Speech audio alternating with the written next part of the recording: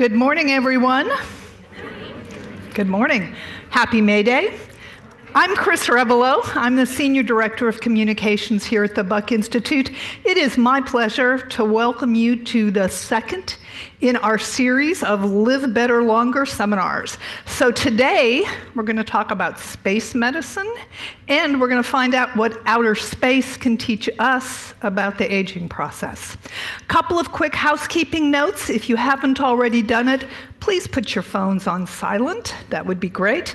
And also, the fire marshal is always appreciative when I point out the emergency exits, which are at the back of the room.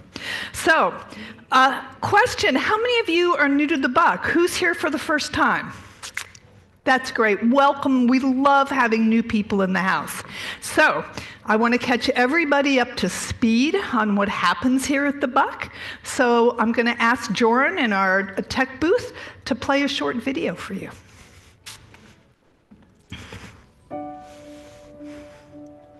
The Buck Institute is interested in understanding aging, not only to make us live longer, but to actually alleviate and suppress the development of diseases. Chronic disease is the great health challenge of our time. Aging is the main driver of chronic disease. To eliminate chronic disease, we must harness the biology of aging so we can live healthy longer. The Buck Institute is the world's first research organization dedicated solely to the biology of aging. We work with the building blocks of biology to understand how we age. The Buck is concentrating on really trying to go to the root of the problem, so understanding that we can sort of intervene really early. The Buck Institute is probably the best place in the world to be working on aging because there's so many different aspects of aging that are being studied. It's key because no one lab can do it all. Our scientific explorers are brilliant, curious, and committed. The idea that you could actually develop drugs that slow down the aging process was really something that 20 or 30 years ago people thought this cannot be done. Not only can it be done, but we will do it. The pieces are in place. And we are in a unique position to put them together. Our world is defined by paradigm shifts, created by scientific discoveries. The biology of aging is the next frontier. We're working toward a world where healthcare is better. It's a world where if we can eradicate the aging component to disease, we're all going to live healthier and longer. It's just an incredible vision that really will, surpass anything else that we've ever seen before. We are inviting you to a future of aging without illness. It's happening today, and it's happening here. Join us.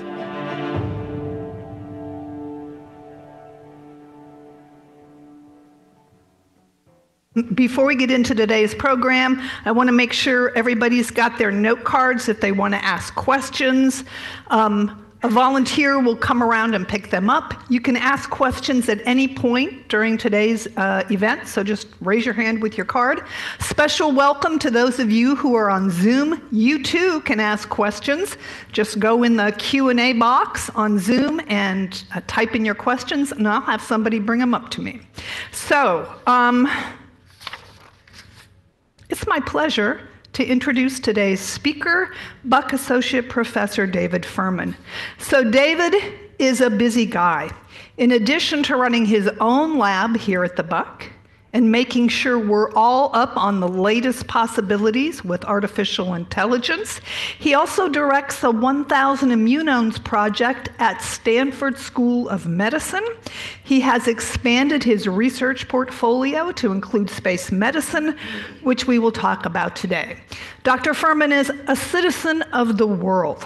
He's a native of Chile. He got his PhD in immunology from the University of Buenos Aires in Argentina.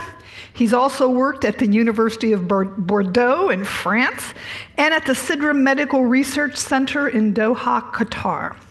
I may ask him about his frequent flyer miles during today's Q&A. David, come up, let's talk.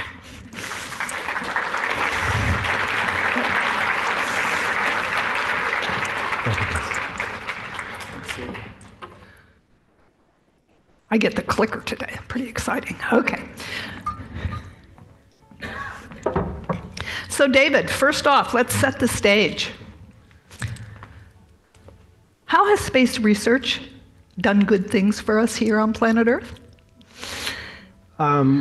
Well, one of the things that I would like to say first is thank you so much for inviting me to this wonderful event. And it's a pleasure to have this full house here. And I know there's a lot of people on Zoom. For a long time, research in space has translated into discoveries for Earth, quality of life.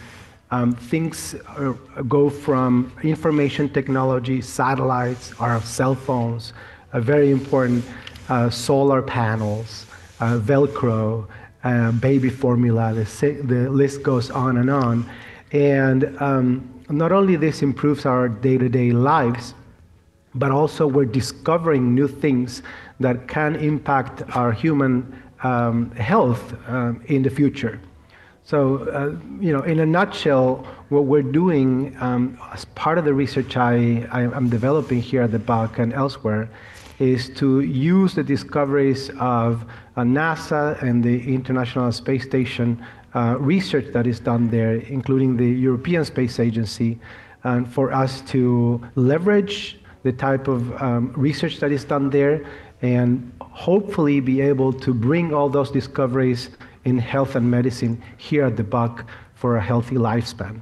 So when David and I were talking about slides about what's been the benefits of space, I mentioned Tang. How many of you here are old enough to remember Tang, right? Well, actually, Tang was not invented by NASA. Oh, no.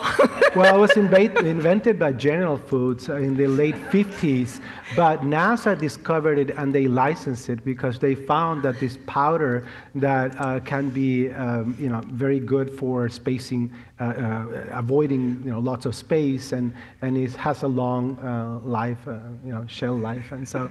But it was definitely an interesting. I think most of you know Tang or remember Tang. But yeah, so smoke detectors, the list goes on and on. Baby formula. And today we're looking at accelerated aging, and I'm going to allude to that in a moment. Yep. So, whoops, let's press the wrong button here. So before we go further, I want to give David a chance to talk about how did you get into this? Yeah, so it was in the middle of the pandemic, and Susie Sanello, shown in the slide, reached out to me. She worked at the Human Research Program in Houston, NASA, the agency. And she told me, David, the research you're doing in the immune system and how that relates to aging is ideal for us to understand how astronauts suffer from accelerated aging in space. And there's a lot of risks associated with spaceflight. And that opened a large number of opportunities within NASA. We got NASA grants together, and we're working also with SpaceX, data. And Susie, I really understood after 2 or 3 meetings that she was suffering from a terminal cancer. And she really wanted to pass the torch in the type of research that she was doing, developing countermeasures for spaceflight. So it's mostly focused on the health of our astronauts. And she passed away in 2023. But I keep that, in a way, that passion and mission in life to continue the research that she was doing and now pivot towards understanding aging on the ground. So before we talk about aging on the ground, so what the heck happens to those astronauts when they spend time in space? Right, so many of the things that we were discussing with Susie were around the immune system. the immune system goes completely awry in space. There is a reactivation of viruses that otherwise are latent in most of the population. There is inflammation, similar to what you see in aging, the concept of inflammaging and the concept of immunosenescence. There's decline in the immune response in space. And that seems to be the cause, the root cause of many other conditions that happens in space. So for example, astronauts suffer from cardiovascular deconditioning. They have 5-fold increase in developing cardiovascular disease in their life course. They have cognitive deterioration, they have muscle mass, loss of muscle, loss of bone mass, and again, reactivation of viruses. It's really a hostile environment. But what happens is that this occurs at an accelerated pace, right? And so what you see in the slide is really a summary of most of the research that has been done in epidemiological studies. Considering that we have a few astronauts in space, it's not a large data set, but we've seen that the acceleration of aging processes, the physiological acceleration of processes is about 30-fold, which means that for each year an astronaut spent in the International Space Station, they will age similar to 30 years on the ground. So it's pretty dramatic. So, twin astronauts, Mark and Scott Kelly. I think it was Scott that spent a year in space. Correct. He's now retired. His brother was already retired. So how are they part of this larger story? Yeah, so actually this is a really cool study. It was one of the first multi-omics studies that were done in humans in space. Multi-omics is basically trying to analyze as many parameters as possible from blood, from feces, from skin, etc. And so these are monozygotic twins. Scott was sent to the International Space Station. He spent a year there. It's one of the longest missions that have ever been done. And Mark stayed on the ground. And what happens is, to Scott, many things change. Huge amount of things change at the level of the proteins, genes, cellular responses that were quite worrisome for most of us to see. Now, when he got back to Earth, things tend to recover for soft endpoints, we call them. So immune system recovers pretty fast, and it's natural. We have to react. The immune system has this adaptability. But things like cardiovascular hypertrophy, those things take really long time to recover and may never recover in some individuals. So we learn a lot from this study, but now we're looking at private sector, right, taking over. Axiom, SpaceX, which is great in a way, right? Because there's less limitations to get data and to get access to samples. And we have now a major paper that will be published pretty soon, and a whole package of papers in Nature that will come up probably next month or so. Yeah, I was going to plug that. David just did it. So one of the advantages of coming to these events is you really get to be on the inside track of what's happening. So Nature, and it's the top journal, and their affiliated journals, they're going to do this huge packet, I think like 50 studies that are focused on all aspects of space travel. It's going to get a lot of press coverage. David was a co-author on 3 of those papers. So when that hits the news, you have bragging rights that you got the inside track on what's happening.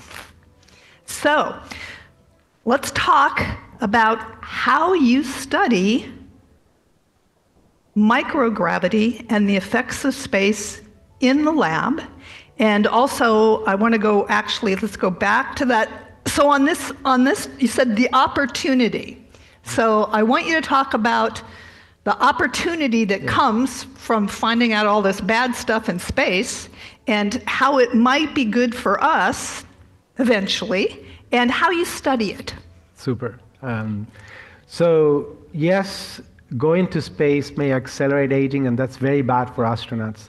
But when I put up that slide on the opportunity, I think the fact that we have this accelerated aging gives us a window for us to study aging at an accelerated pace. We don't have to wait for 30 years until things happen or bad diseases happen. And so we can have that very short window of time to study aging at an accelerated pace. I would actually claim that is one of the best or the best model for human aging ever, right? We are here at the Buck and many other institutions looking at aging. We're focusing on worms, flies, and animals like mice, right? And that's great. There's a lot of basic research. But I believe studying humans will give us much more translational power to develop drugs or maybe other interventions for aging in humans. So we envision a way to accelerate aging in cells and in different organoids. And organoids are accumulation of cells that you can have built in the lab that represent different organs of the body. So an organoid is around 1 to 2 millimeters in diameter, and they represent the heart. They're actually beating. There's very small, miniature hearts and miniature brains of 3 or 4 millimeters in diameter that you can actually teach. They learn. It's quite incredible. This whole field of organoid work is a completely separate seminar, let's put it that way. But we use organoids and cells from humans, and we expose them to simulated microgravity. Okay, so we can do that on the ground, here on Earth. We actually have the lab, the facility here at the Buck. We are about to buy the random positioning machine that's on the left-hand side. That was developed by the European Space Agency. It's really good because you can do high-throughput screening of compounds. You can have whole plates rotating, and this simulates microgravity. And the other one that I really like is the one that NASA designed, the rotating wall bioreactor on the right-hand side of the slide. And this, what happens is, it's basically a wall vessel that is rotating very slowly at the same speed that the cells fall. So this is basically simulated weightlessness. The cells are in free fall, constantly free fall. It's the same thing that you see in the International Space Station. And so we're using these two instruments to expose cells from humans and to accelerate the aging of those cells and organoids, and to see what type of compounds can reverse that or can prevent that aging from happening. So we've developed models for accelerated aging here on at the Buck.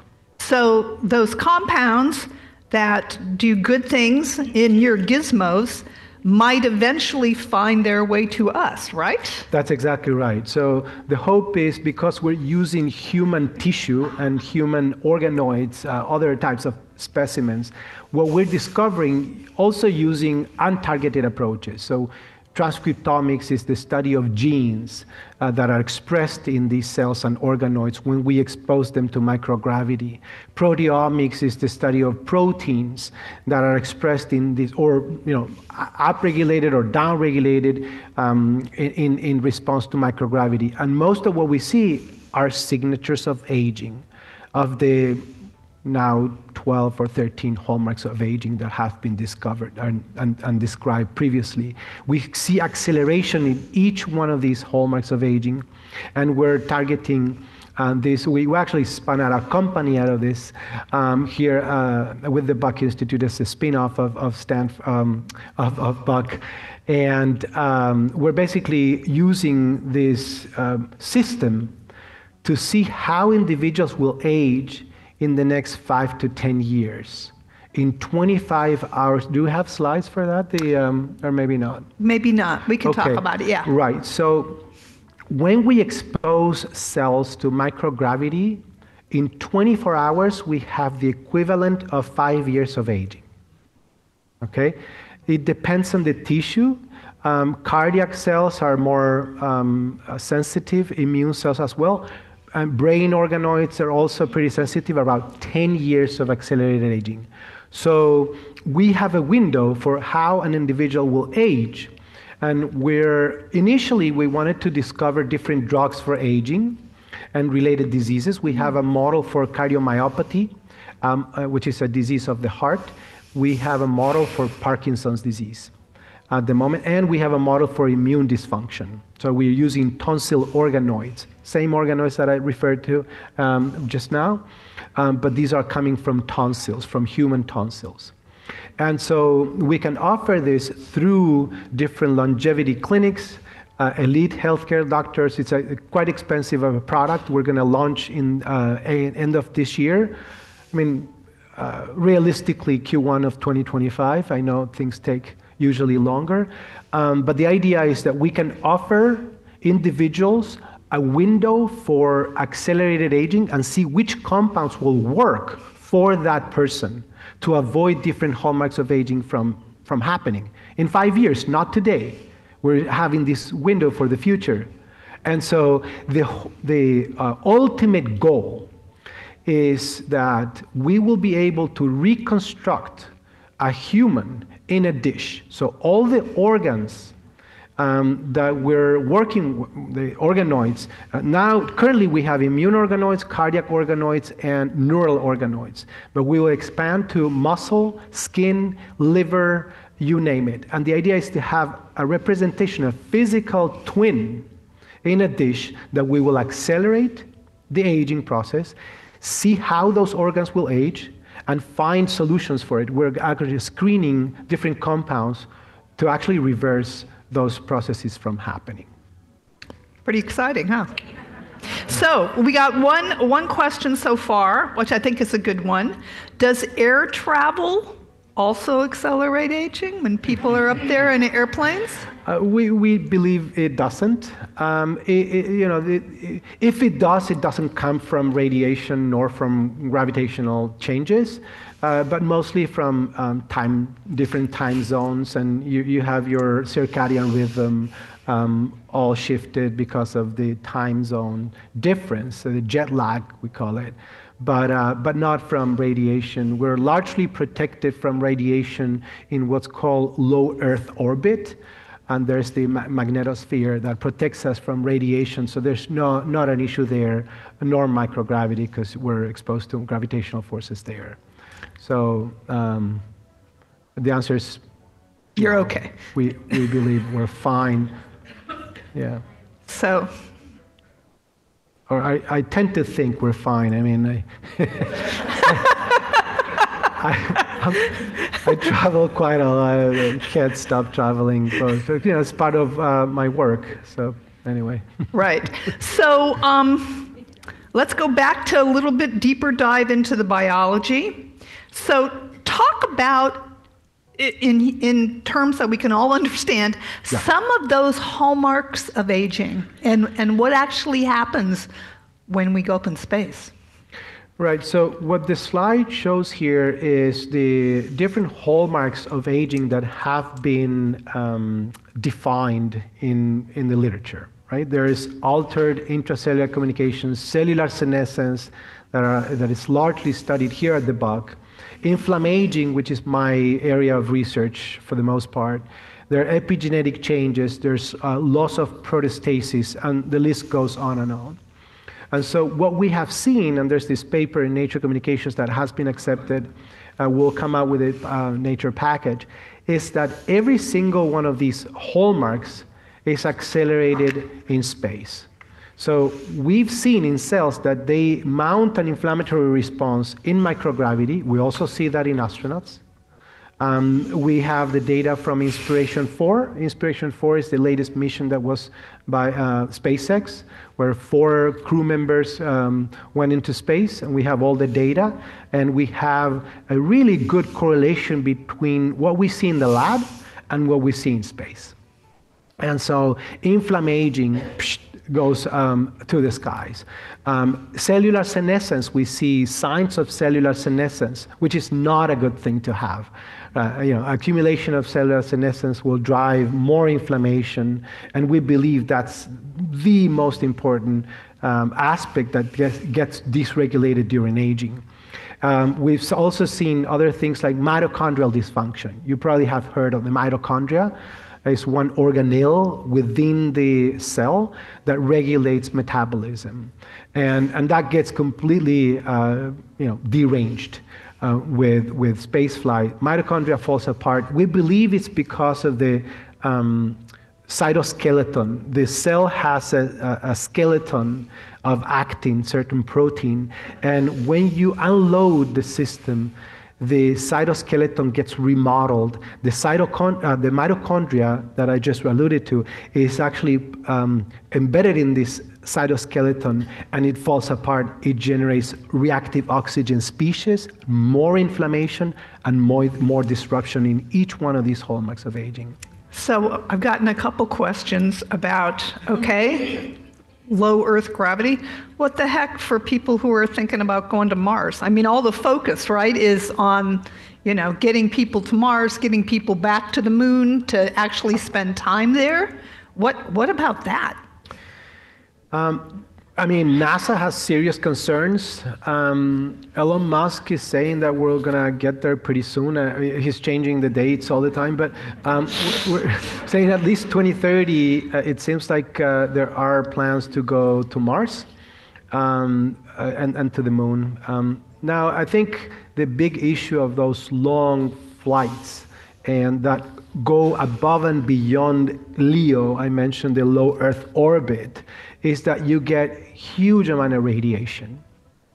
That is a completely different model. Radiation is not just the radiation that we receive here on Earth. It's galactic rays. These are showers of particles that hit the cells in multiple ways, and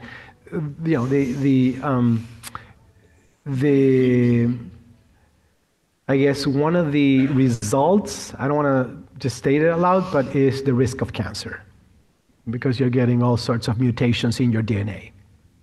So we have serious concerns. If we could improve the DNA damage response, which is a natural response that the humans and other organisms have to cope with this DNA damage, to the extent that we can resist that kind of radiation, I think we'll be well posed to go there. Microgravity is another issue. We had this idea at the beginning when I started this at the company and the research here at the lab, is that we could also help astronauts go to Mars and go to the moon. But the market is so small, right? So we pivoted in this accelerated aging model to help people here on Earth. Got it. So, microgravity induces aging programs in isolated cells. We've talked about how it works in more complex tissues. So talk about how the work with the organoids, that's really going to help inform personalized medicine, right? Correct. Talked about that. Yes, I love that. So every one of us respond differently to aging. We age differently through different mechanisms. The 12 or 13 hallmarks of aging are more or less expressed in different individuals. I may suffer from inflammation and cellular senescence. My neighbor may suffer from altered intracellular communication, some other issues, right? And so because we have this window for how individuals will age in the next 5 years, we can see which mechanisms will affect that person. That's precision longevity. This is the ultimate precision longevity tool that there is out there. So personalized medicine is now called precision medicine, and the way it works, if we take blood from individuals, we don't need to take biopsies. When I say we're going to develop organoids, these organoids don't come from biopsies. I take blood, and from blood there are techniques in which we can use cellular reprogramming, we call it, and these are immune cells that are in blood, right, to derive neurons, to derive muscle cells, to derive other kinds of cells, and put them in an organoid, and then age that person in a dish and develop countermeasures to avoid that aging from happening. And again, this could be inflammation, it could be senescence, it could be other mechanisms that will affect people differently. So we have this precision longevity, almost like a luxury product because it's quite expensive to do all this. So we got a question. On Earth, women live longer than men. Can your work lend light on why this is? And do female astronauts age differently than male astronauts? And I'm assuming when we do the precision medicine, you're going to have organoids from different genders, right? In those plates. Yes, that's a great question, and one of a huge amount of interest from NIH. We don't have the data to answer that question. We have no clue why women live longer, and we don't know how they respond to this aging stressor. There's not enough epidemiological data out there from astronauts, and we don't have enough data in the lab either. So if we have, let's say, 10,000 samples from males and females, at that point in time, we'll be able to say why these women, and men age differently, at least in response to this stressor, which is space. So I got an interesting question, which I don't know that you'll be able to answer, but we've been talking about how microgravity is bad for us. Somebody wants to know if somebody was in heavy gravity, like in a chamber where the gravity was more than we have in normal life, would that be good for us? Do we know?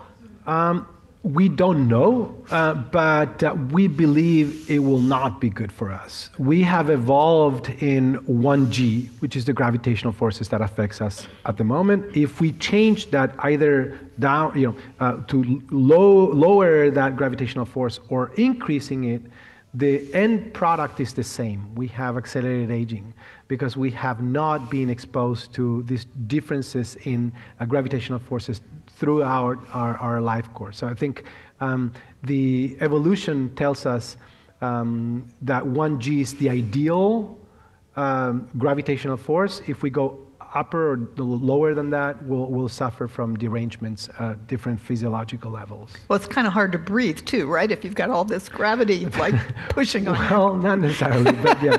So, yeah. So you already talked some about what happens with immune dysfunction in astronauts and in space. You're an immunologist. I know folks here are always like to get practical information about what they can do today. So talk more about what happens to the immune system, both in aging and in space. And do you have any advice for folks who want to take care of their immune? And I want to also say, so David's a PhD, he's not an MD. Whatever we talk about here today, please check with your doctor, but these guys have some good information.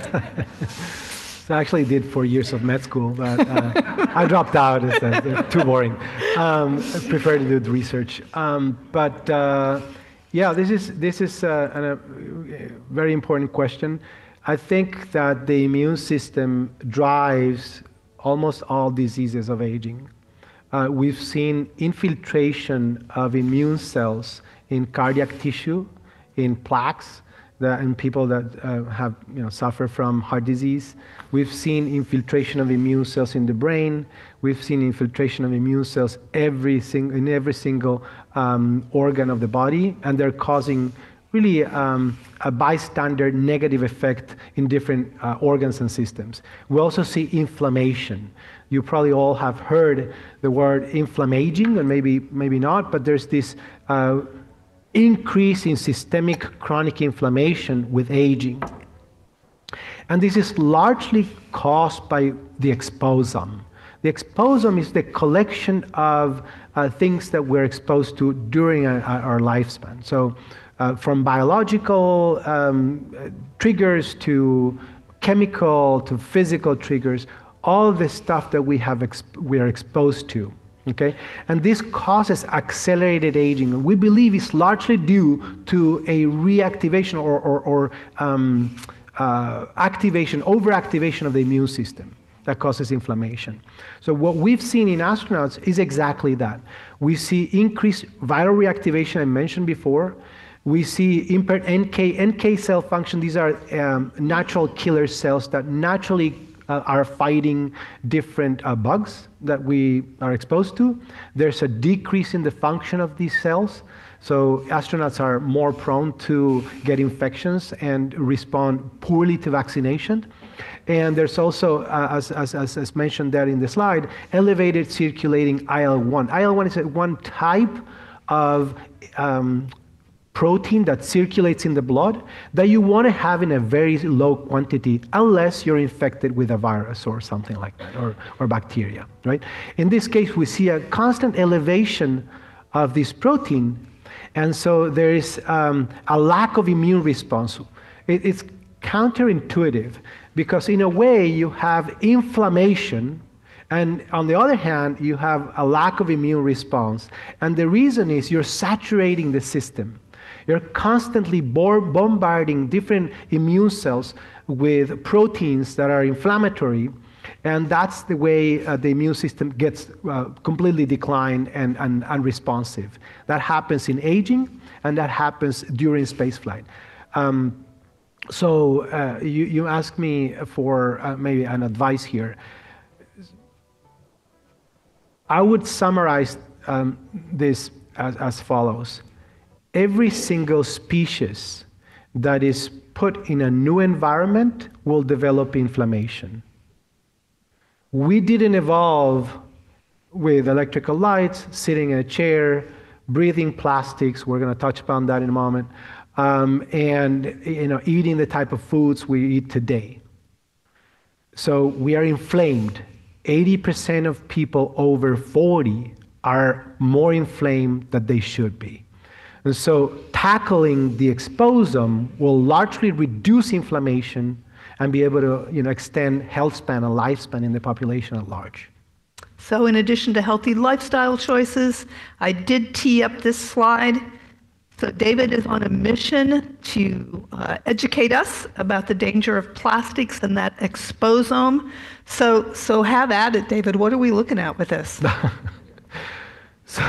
So I've been studying the social and lifestyle determinants of inflammation for about 15 years now. And there's a variety of things in the exposome that affect human health. Stress, chronic stress, quality of sleep, our microbiome, healthy diet or poor diet, and pesticides. Pesticides are really bad in multiple ways that affect our physiology. And these are plastics. And probably one of the most dangerous things that we can encounter in this exposome is plastics. So we're looking at different plastic containers here, but they come from every single thing that you actually had in your household. Cosmetic products, paint, even clothes, polyester. And so you put the clothes in an automatic dryer, and you're producing microfibers of plastics. And there are microplastics that are these small, maybe 5 millimeter in size, or in size particles that are accumulating everywhere in the world, right? So not just damaging our health, but the health of all the species that are living out there. So it's pretty scary. They're accumulating in the most pristine areas of the planet, the Arctic, the Antarctic, even the Tibet is full of nanoplastic and microplastics. It's pretty scary. How do we? I can elaborate. How do we begin to avoid them? Is there a way to avoid them? Well, the conversation is, it is a whole world of plastics. So first of all, I should say that it's not just the degradation of plastic, it's also the leaching. So what is a plastic? Plastic is basically a resin and a plasticizer. The resins are typically pretty hard and not malleable. When you add a plasticizer like phthalates, it becomes malleable and plastic. We thought in the early 50s they were great. We have plastics that are malleable, they're durable. We're now seeing that there's leaching from those plasticizers that resemble hormones. They're very similar to estradiol. And they're leaching into our foods and our water systems. And so we're exposed to phthalates at large, and that's causing hormonal disruption with a lot of endocrine issues in the population, higher risk of cancer and reproductive issues. Not just the phthalates that leach from the plastics, but then when you have these microplastics that are degrading even more, they become nanoplastics. And nanoplastics, we are only now able to measure nanoplastics since this year. These are very, very small, 1 or 2, 3 nanometers, so 1,000 times less than a millimeter in size. And the bad news is that they cross barriers. They cross the epithelial barrier that we have in our lungs. They cross the blood-brain barrier. They accumulate in our brain. There's this study in the New England Journal of Medicine by a group in Italy that showed that in plaques from carotid arteries are full of micro and nanoplastics. And that is a predictor of stroke and cardiovascular events and death 3 years after they looked at this quantity of nanoplastic and microplastics in our arteries. So it's really scary, very scary. There are a couple of things that I think are important to mention. We cannot do much for our planet. It's a small audience here. There are efforts. The United Nations have now a committee. It's called the Intergovernmental Negotiation Committee that started in 2022. And the goal is to eradicate plastics entirely in the whole world by 2040. Okay? So that's really good news, right? Now, what's going on is that the fourth INC committee event just happened a few days ago in Ottawa. 196 lobbyists against 30 delegates. So good luck there, right? So we'll see what happens in the number 5th and how this evolves. The idea is to have a binding agreement across nations to eradicate the plastics for once and for all. We'll see what happens in Korea by the end of this year in the INC 5. That's it, yeah. So we've got more than a couple questions about inflammation. So how can you determine if you are experiencing inflammations? What are the signs? Like how do you recognize that? And this is a great one. If I was your mother, what can we do to reduce inflammation, especially neurosenescence, inflammation in the brain? Yeah, those are important questions. I actually always talk to my mom and dad about this. But so you asked me about plastics, how to avoid plastics in the first place. That's a biggie. I think in January of this year, there's this group who I'm working with that developed a technique to measure nanoplastics. There's about 250,000 nanoplastic molecules in a bottle of water, in a plastic water. 250,000 nanoplastic particles in one bottle of water. And so, suggestion, don't ever touch any of those things. Try to avoid, but it's found everywhere. So plastic containers, I would avoid plastic containers. I would avoid any kind of synthetic clothing. Usually it's good to wear wool, linen, cotton. If you're wearing or you have already clothing that are polyester, Try to avoid using automatic machines. So air dry is much better because you don't generate the microplastics in the air. I would also recommend you to commute or walk or bike. About 30% of the microplastics in the ocean come from tires, from the rubber tires in cars. And always take your bag for grocery shopping or use your paper bags. Yeah. So are there symptoms of inflammation? I always know, like when I get if I get overtired or I'm not getting enough sleep, I kind of feel like I'm coming down with a cold. I don't quite get a cold. I mean, is that a sign of inflammation? Like what are there? So this is not the type of inflammation you see when you cut your finger. That's acute inflammation. That's a response to an infection. Very well-known markers. It gets red, swollen, warm. That's a very different type of inflammation that you see during aging. It has almost nothing to do. Okay, so there are no signs. It's silent. Signs could be obesity. We know that around 30% of the circulating inflammatory molecules come from adipocytes. So obesity could be a sign of inflammation. But you don't have a clear, even the healthiest and fittest person that you can see here may be exposed to a lot of things that cause inflammation. We have to actually think. So my first company, I should say, maybe back up a little bit.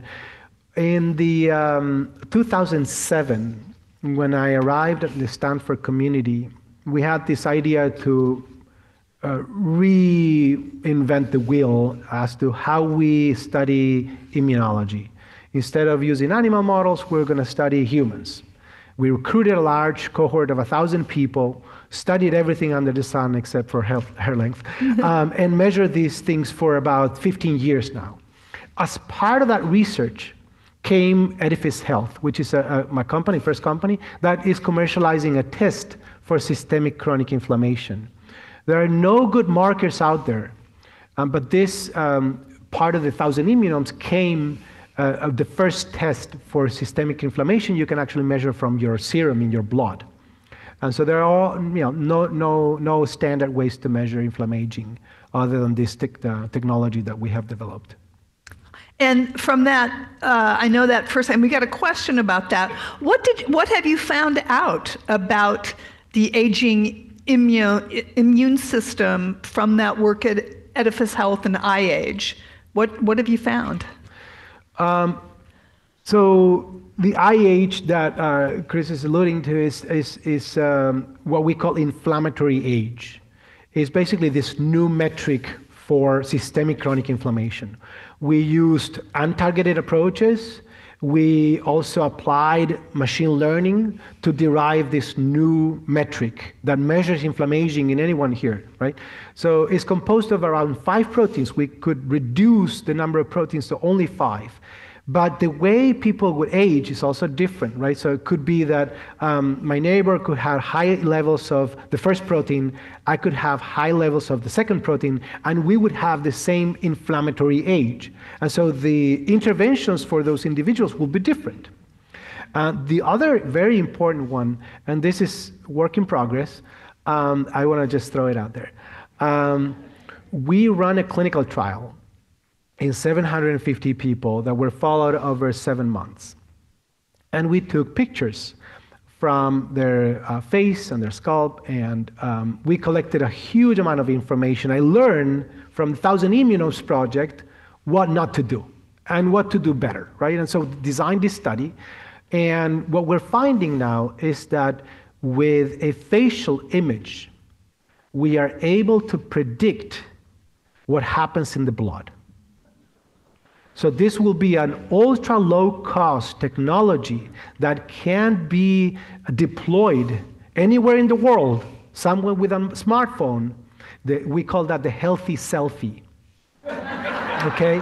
And we're predicting organ aging and immune system aging based on a facial image of photo using AI and machine learning methods. Pretty cool. So I want to get back to this slide, space tourism. Just say no, Well, at least for now. At least for now, yeah. So, I don't like to be pitching VCs to get funding. That's very boring. It's terrible. I have to do it for my company. And it's not that I like to spin out companies. I have companies because I strongly believe that with federal money, you cannot bring the basic science that we're doing to the bedside. We need a company in the middle. It's from bench to company to bedside. And so that's really the only way you can raise a large amount of capital and bring this to the marketplace. So I have been asked this question many, many times, because VCs have the opportunity to do this kind of thing, to go in space, at least for 4 or 5 minutes and feel that weightlessness. And I always say, not yet. let us develop the countermeasures, measure how you will age, how you will respond to the stressor in the lab, and then you can take maybe some countermeasure before you go in space and enjoy that weightlessness that they're excited about. We got questions about where you get the cells and the blood that you're currently working on, and somebody wants to know if you've done your own cells. Have you looked at your own trajectory of aging? So where to get the cells? So we get the cells from blood. We draw people's blood. That's an easy way to get cells. We can differentiate those cells into skin cells, neurons, muscle cells, etc. And so we don't actually do skin biopsies. But the interesting part is, the company that I started is called Cosmica. We're raising capital at the moment, and there's a lot of interest from the industry. So we're in discussions with Roche. They're interested in neurodegeneration. We have a model for synucleinopathy, which is Parkinson's disease and Lewy body dementia. We're also talking to the largest companies in the cosmetic industry, right? Because they're giving us skin samples, and we can age those skin samples and see which compounds in their pipeline will work for the next product in the marketplace. So there's a lot of excitement of this new industry of accelerated aging. I have not done this to myself yet, because we can do it, but there's all sorts of IRB regulatory issues that we have to go through, and we're in the process of having our own approval for our IRB, and we'll be able to draw our own blood and do that here. But there's a regulatory framework that basically prevents us from doing things in our own blood. So if you had a crystal ball, when do you think this is going to be this will trickle down to the general public? Like, how long does it take for the kind of basic research that you're doing and then for it to get out? Do you have any sense of it? Yeah, so what we're doing here at the Buck is informing a lot about aging mechanisms that will be translated, in the near future. We don't know exactly when. What I'm doing in a company, which is obviously very similar because it was a spin-off of the Buck, is much more applicable to understanding that individual variation in aging. Okay, so we're going to launch, as I mentioned before, our first product, which is the blood aging, in Q4 of this year. Hopefully. Realistically, it could be Q1 of next year. I mean, I've done it before. I know how that typically extends the time to market. But so it's coming. It's coming pretty soon. We will be able to age the blood. Now, the older twin, that I call it, in a dish, which is this physical representation of each one of your organs in a dish, is going to be probably in 2027. And how much of that will hit the masses? Very, very this much at first. Right? So this is a luxury product that will be offered through longevity clinics. Because this is quite expensive as technology, it's going to be quite pricey. But this is very typical. All these longevity interventions first go for the wealthy individuals that can pay for it. And then as we are decreasing the cost of the technology, that can be applied to more people out there. Now think of the healthy selfie, right? This is something we can deploy anywhere in the world for free, and that's my goal. Okay, so millions of people could use it anywhere. It could be in Korea, in South America, in the Congo, someone with a smartphone. Okay, so I think this gives you a rough estimate of your accelerated aging in the body. It's not perfect.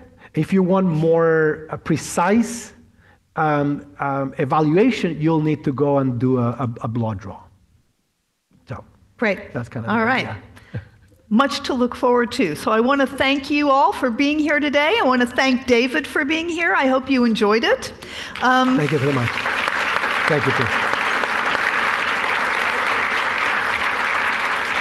So let me tell you what's going to happen next. Probably tomorrow or the day after, you're going to get an email with a link to the video from today's event in case you want to look at it again. We're also going to provide some links to content. In particular, I didn't mention this, a blog post just went up on our website that's all about plastics. So that will be included in the email, so you'll get some of David's information and tips about plastics.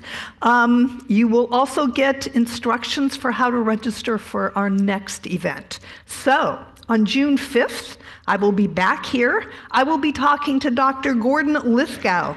Gordon is going to talk to us about basic research in aging involving tiny, tiny nematode worms. Now, you might think, what do tiny nematode worms have to do with me? Well, I'll tell you, those tiny nematode worms are the workhorse of research on aging. There have been many discoveries in those tiny worms that do have a relation to human health. So I encourage you to come. Gordon is great to talk to. You'll get some good information. So if you are new to the Buck, we please ask you to sign up for one of our public tours. They happen twice a week. They're great tours. You can do that on our website. You can also sign up for, you can listen to our new podcast. So we have a great podcast. We're not getting any younger yet. It's getting great reviews. Our second season just posted. The latest podcast is with Walter Longo from Southern California. He is all about diet and longevity, a leader in the field. It's a good listen, and we have other episodes on that podcast well worth your attention. Let's see. You can also sign up for our newsletter on our website. If you want to keep informed and know when that big packet of studies is going to come out from Nature, that newsletter will have that information. And finally, I just want to also very much encourage you to become a donor here at the Buck Institute. The donations here, philanthropy, makes a huge difference. We have projects, we call them seed money for projects that are really experimental, that are looking at aging in new ways, and the philanthropy that we get helps fuel those discoveries. So I always ask people, please get in touch with your most generous self and consider becoming a donor and partnering with us here at the Buck. So once again, thank you very much for coming. I will be here on June 5th, and I hope you'll be here too.